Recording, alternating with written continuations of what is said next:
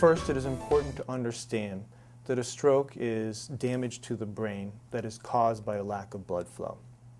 And depending on the location of the brain that this is occurring, different signs or symptoms will occur. For example, people can have weakness or lost control of different parts of their body, arm, leg, face. This is almost always on one side of the body, not on both. Other signs or symptoms include difficulty speaking, difficulty understanding, which may come across as confusion, or difficulty swallowing. The most important thing that I can communicate to you today is, before we talk about prevention, if you have one of these signs or symptoms, it's important to get to the emergency room right away.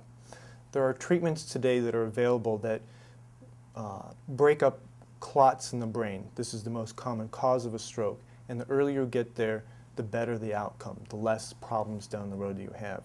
So if you want to talk about preventing the symptoms down the road, it's important to get to the emergency room and get treatment right away. That said, there are things that you can do to help prevent a stroke occurring in the first place. And that includes controlling your blood pressure. If you have high blood pressure, it's really important to take your medications. Cholesterol. Cholesterol is a known cause of damage to the blood vessels, and so keeping that under control is important. Smoking. Smoking, not only of course does it cause lots of problems with cancer, but it damages blood vessels and it does lead to problems with stroke. Diabetes is another disease where there is damage to blood vessels, and it is well known that if you control your blood sugars, and that can help reduce the damage to the blood vessels. Those are the things that we have control over. If you already have disease of the blood vessels, there are certain medications that, if you will, keep the blood thin and can help prevent a stroke from coming. Aspirin is the most commonly known medication that does this. As I've already mentioned, there are a number of different types of stroke presentations.